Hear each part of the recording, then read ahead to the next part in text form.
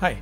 So after having discussed some aspects of accretion disks, accretion onto black holes, and the solar wind and so on and so forth, let us now move on to a slightly different topic, that of shocks in astrophysical settings, right? We have come across shocks already, of course, in fluid dynamics. We have, just to review, shocks are essentially mathematical discontinuities that are to be found in supersonic flows.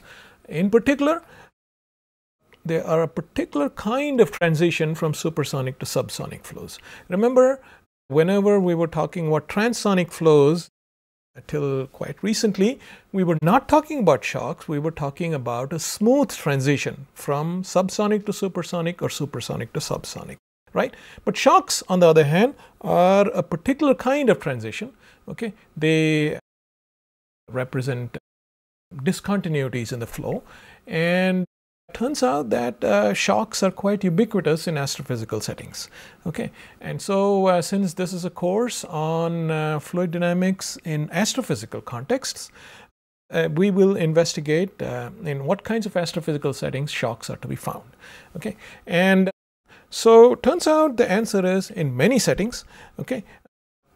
For one, shocks are to be found near Earth, and these are the best observed shocks. Near Earth shocks, okay? Shocks are also expected in accretion flows, in fact, especially in disk accretion flows, okay? Although we did not discuss shocks, okay, because I wanted to keep things simple. Shocks are to be found in accretion flows as well, and in supernovae. And this particular aspect is what we will discuss in some detail, okay? But before that, I thought I would give you a very quick overview of what shocks are, and why shocks are interesting in astrophysical settings, okay? It's not simply the fact that, shocks are to be found. They perform a very useful, role in astrophysics. They're kind of unavoidable, okay? There have to be shocks in order to explain certain observations, and that's why we want to understand how shocks arise. Before going on, I would just like to tell you that these are the best observed shocks, right, and near Earth. And so these kinds of shocks are formed when, you see here would be the Earth, okay, and the solar wind is supersonic by the time it reaches the Earth. Okay, so the solar wind is essentially impinging onto the obstacle that is the Earth, okay, and that forms what's called the bow shock, something like this. Okay, so this would be the Earth's bow shock, and these are the best observed shocks, okay, because you see you have spacecraft stationed here. Say this would be my spacecraft, those little sails and so on and so forth, and many times these spacecraft can actually sample both the downstream side of the shock, which would be here, and the upstream side of the shock. They actually go back and forth between the shock, and they obtain very detailed observations. Remember, what the shock is simply a discontinuity in all physical quantities such as velocity, pressure, density, all of these things. And there are sensors inside these spacecraft, and the spacecraft move up and down. Otherwise you never know whether the shock is there or not. They move up and down, and they sense that they actually take detailed measurements of the fact that there are, large jumps in these physical quantities between this side and that side. And therefore you ascertain that there has to be a shock there, and then you try to figure out, well, why should there be a shock? And then you reason that that's probably because there's a solar wind which is impinging upon the Earth, and the Earth is a solid obstacle, and it forms a bow shock, much like the other very well-known example, which is that of a bullet or of a, say, very sharp object, a sharp nose object like this. This could be a bullet, or it could be an aeroplane, for instance, and when it's flying supersonically, it forms a bow shock ahead of it, and this would be a bow shock. So the Earth's bow shock is very, very similar to that, okay, is very, very similar to this, and hence in these kinds of situations, of course, you have, these are lab situations, and so you would have very detailed measurements on both sides of the shock, and you would be able to, figure things out. In astrophysical settings, this is the best you can really do by way of actually measuring the different quantities like the velocity jump, the density jump, and so on and so forth. The Earth's bow shock is your best chance of doing so, because any other astrophysical setting, such as supernovae, black holes, so on and so forth, are too far. There's no way you're going to be able to send a spacecraft out there. Okay, whereas near the Earth, you can have spacecraft, and these spacecraft sample both sides of the shock, and they actually explicitly verify that there are jumps in these physical quantities, and hence you're able to confirm that there's a shock there. Now, going on though, this is really not, I would say that in astrophysical settings, it's one thing to sort of figure out that there are shocks, and that's a matter of some fundamental interest.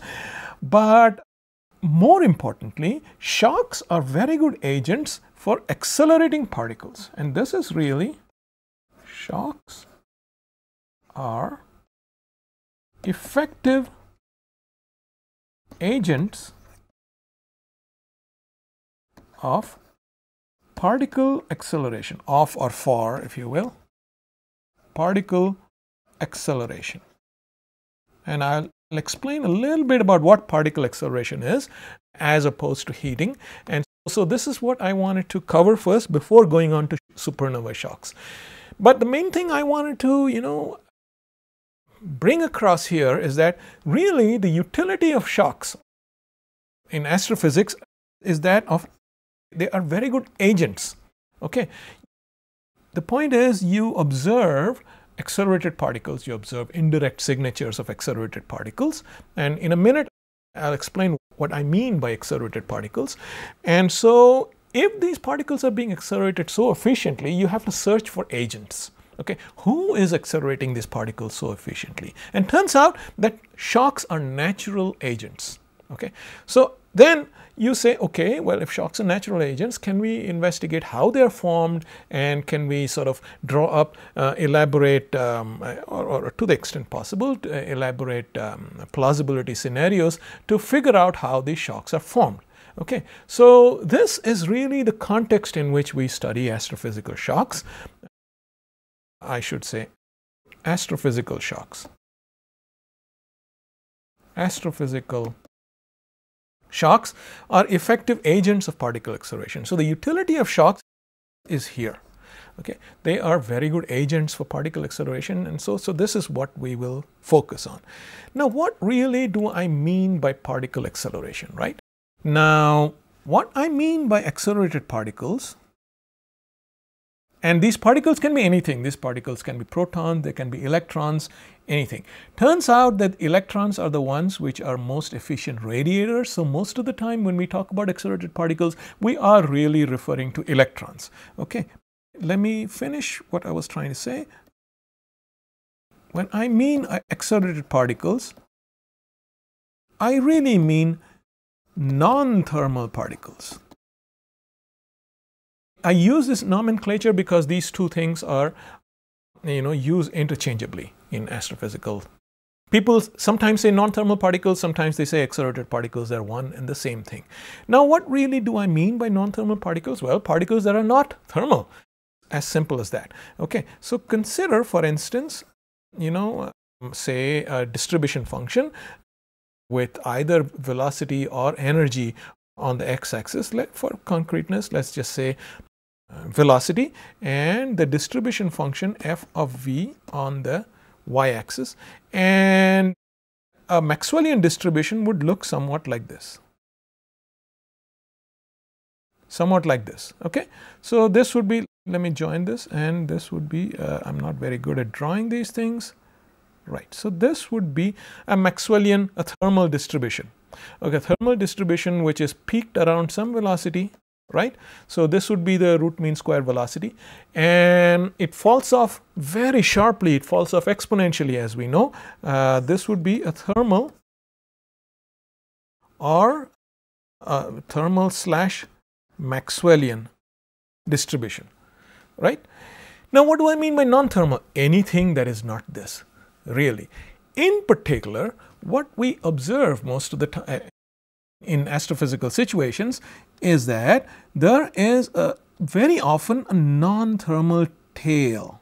In other words, there is an enhancement at higher velocities.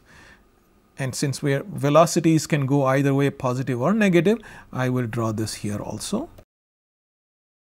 This is what one would call a non-thermal tail. Why tail? Well, you see, we are talking about the tail of the Maxwellian distribution. When you're talking about the highest possible velocities that can be expected at a particular temperature, you certainly find in many settings that there is a non-thermal tail. Okay, you cannot possibly explain this tail by appealing exclusively to a thermal Maxwellian. This is the rub. Okay, and therefore this is called a non-thermal tail. And so these are the kinds of particles that we refer to as non-thermal particles or accelerated particles. Okay, so this is the deal, and often these non-thermal particles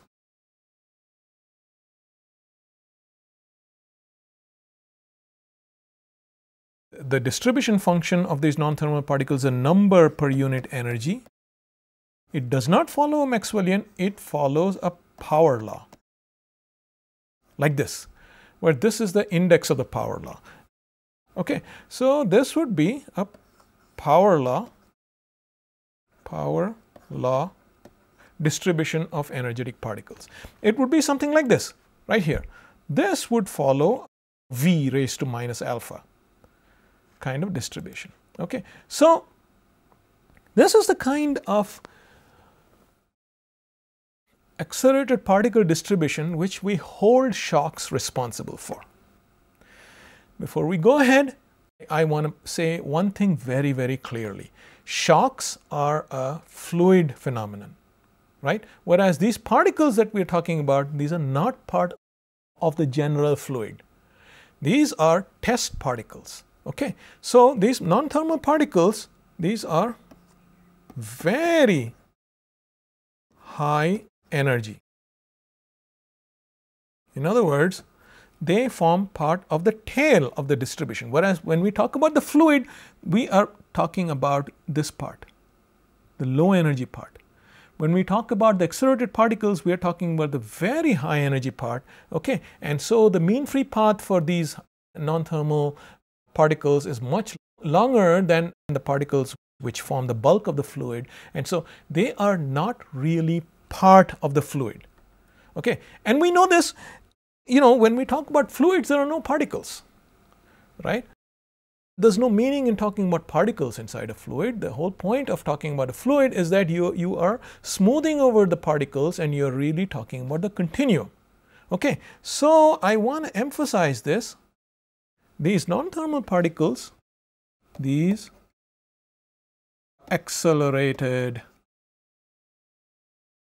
or slash non-thermal particles are not part of the background fluid. Is very important. Okay, they are like test particles. So why is that? Well, because these accelerated non-thermal particles are very high energy, okay, and so they form part of this non-thermal tail, and the higher the energy, the longer the mean free path. So, you know, their mean free path is so large that you cannot justify them as being part of the fluid. So they are really, you really have to follow them in a particle-wise nature. You have to follow them particle by particle. Okay. Whereas the background fluid would be these low energy particles, these guys, and the shocks and other things are mathematical they are discontinuities in the background fluid. Okay. So the shocks are a property of the background fluid. Okay, and they serve as agents to accelerate particles. And so the accelerated particles are essentially test particles which are sampling the shock which is formed in the background fluid. Okay, and so these test particles get accelerated, they gain more and more energy. Okay, and in many settings in astrophysics, you find that these accelerated particles have very unique signatures. And so what you are actually observing are signatures of these accelerated particles. Those are the real observables in astrophysical situations. So you observe these signatures of these very high energy particles, and you conclude that these are particles that cannot be thermal, they have to be non-thermal, and then you ask the question, well, how did they get to be non-thermal? Okay, you ask the question, how did they get to be non-thermal, and then you conclude that they have to be a scattering off of some scattering centers. We will deal with that in a minute. And so then you come to the conclusion that you have to have agents that are accelerating these particles, and then you ask, well, what could these agents be? And the answer is, well, one of the possible agents are shocks in the background fluid, and these shocks are very effective agents for producing these accelerated non-thermal particles. So I want to close this part of the discussion here, but I want to make this very, very clear that the accelerated particles are not part of the background fluid. It's almost as if you could think of the background fluid, so say the background fluid as some kind of, some kind of fuzz like this, say some blue colored fluid or something like that. Okay. And many times in this background fluid you might have shocks, but these accelerated particles are, if this is blue, okay, then these accelerated particles would be red, for instance. Okay, and the accelerated particles are not part of the background fluid. The accelerated particles are just one here, maybe one here. In the background fluid you have many background particles. Of course, that's the whole point, right? You have lots and lots. You take a little parcel of this fluid and you have maybe 10,000 background particles here. Whereas accelerated particles you're talking about, they are not part of the background. They are discrete, very high energy particles. The mean free path between them is very long.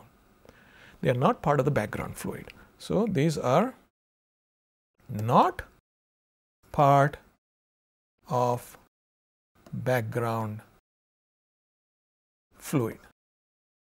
Okay, that's what I mean by this. And the background fluid is the fellow who forms shocks and so on and so forth. Okay, so now let us move on and let us ask about something called, so shocks are responsible for what are called diffusive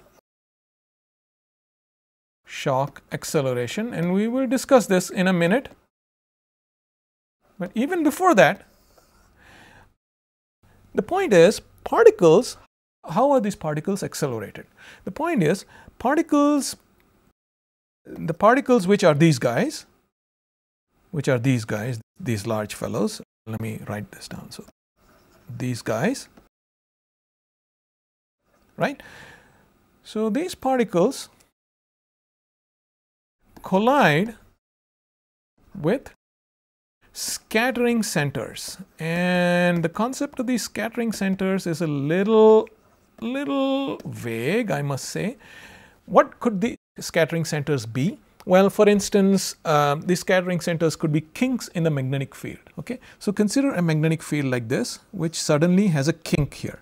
So this would be a magnetic field, and you have a given particle which is merely, you remember a particle, a charged particle likes to gyrate along a magnetic field, and if it has already a parallel motion, it sort of follows a helical path. But you see, it's merely following a helical path as long as it can smoothly follow the field line. But if there's a very sharp discontinuity here, then it is forced to change direction. To change direction. And at this point, this would be what a scattering event would be, because that's what scattering is, right? When you have a particle merrily moving along, it encounters some kind of a scattering center, some kind of a collision, and it abruptly changes direction. So this would be an effective collision, so to speak. Okay, so particles, they gain energy via collisions with these kinds of scattering centers. Okay, and so let the gain in energy due to a collision, these are inelastic collisions. Okay, let the gain in energy due to a collision be some beta, so that after each collision,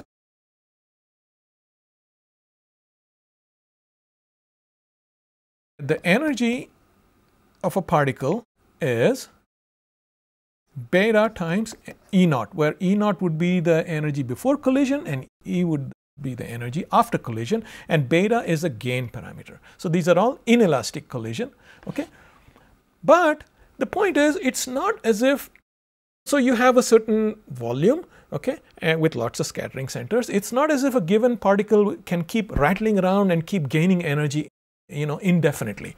No, there's always a certain probability that particles will escape the acceleration region. Okay, that's because you see there are lots and lots of scattering centers like this.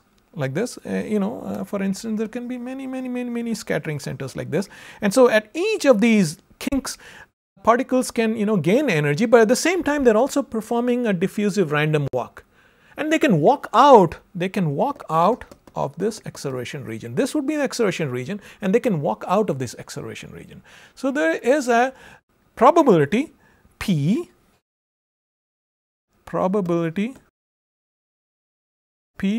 which is of course less than 1, that of particle remaining within the acceleration region. So the acceleration region or collision region, if you will. Okay, so there are two things happening here. Number one, after each collision, there is an energy gain given by this, and the amount of energy gain in each collision is beta. But at the same time, after each collision, the number of particles is equal to n naught p. So n naught times p. So after k collisions, you see, the number of particles remaining would be n naught p raised to k, and p is less than 1, right? And after k collisions, the amount of a given particle would have, this is, well, okay, let me erase this for the time being. Since I have not written k collision, since I've written after each collision, I'll keep this as it is. After each collision, there is a non-zero, but less than 1 probability that particle will escape the collision region, and that's given by this. And after each collision, the energy gain is E is equal to beta times E naught. Okay. Now, after k collisions, what happens is the E is equal to beta raised to k E naught. Okay, so this is my way of writing beta, and that's not very good, and beta. Okay, and after k collisions, the number of particles left in the acceleration region is n naught p raised to k, where p is less than 1. Okay, now I eliminate k between here and here. I use k here, I take a logarithm, and I use the k here and I plug it in here. Okay, eliminating k,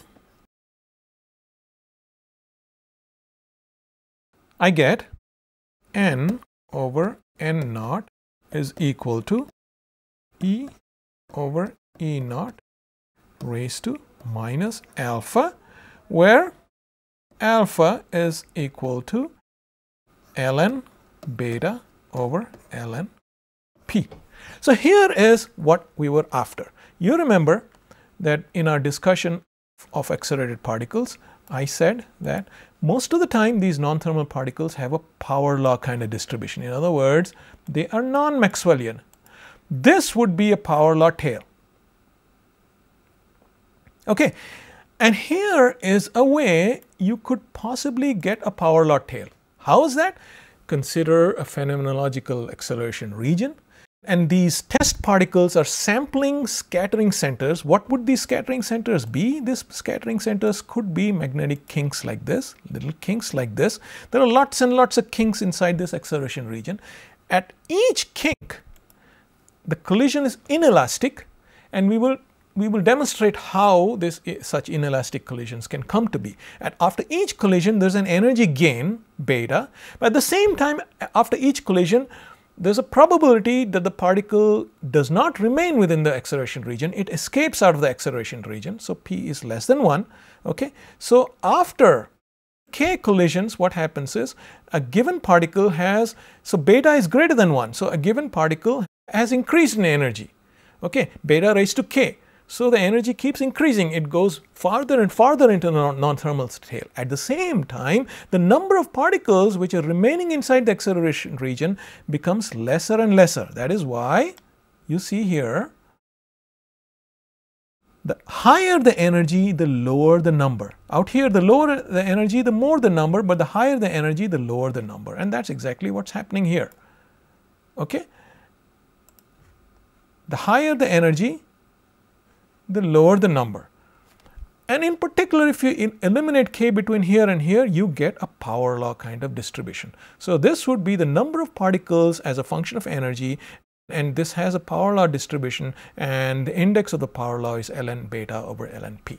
So this is a quick sort of demonstration of how you could get a power law distribution of accelerated particles due to collisions with some sort of phenomenological scattering centers. However, I want to again emphasize that these accelerated particles are not part of the background fluid. We have not even started talking about the background fluid yet. The background fluid comprises of very low energy particles. You take a little parcel of these background fluids and there are many low energy particles. They are probably colored blue. Okay, whereas these particles, the accelerated particles we're talking about, they are very high energy particles. Say, think of these as colored red, and they are few and very far apart. They are not part of the background fluid. They are test particles which are sampling properties of the background fluid, okay, and getting accelerated in this manner. And so now, when we meet next, when we take up the next part of the course, we will discuss how shocks in the background fluid can serve as agents for accelerating these particles. So we'll stop here for the time being. Thank you.